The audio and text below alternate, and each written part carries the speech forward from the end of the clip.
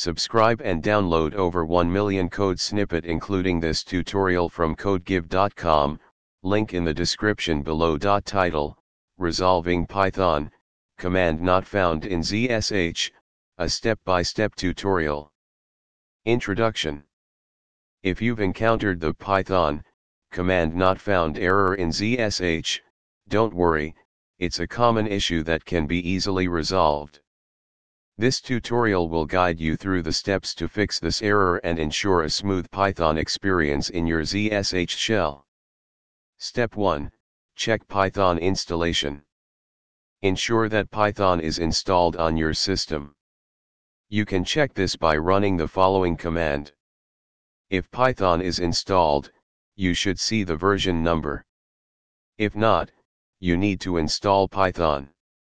You can download it from the official Python website, https://www.python.org/downloads.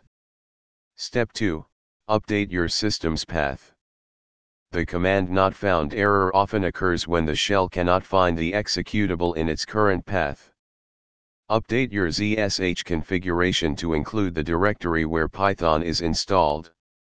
Open your ZSH configuration file, usually located at /.zshrc, using a text editor of your choice.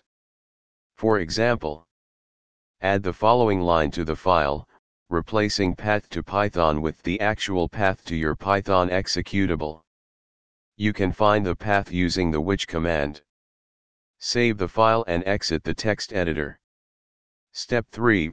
Restart ZSH or source the configuration. After updating the configuration, restart your ZSH shell or source the configuration to apply the changes. Alternatively, you can restart your terminal session. Step 4. Verify Python installation. Run the Python version command again to verify that the command not found error is resolved. You should now see the Python version without any issues. Step 5. Use Python commands.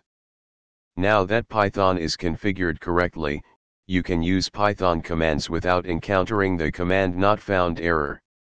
Try running a simple Python script or entering the Python interactive shell. Conclusion. By following these steps, you should be able to resolve the Python command not found error in ZSH. This ensures that Python is properly configured and accessible from your ZSH shell. If you encounter any issues, double-check the paths and configurations to ensure accuracy. ChatGPT.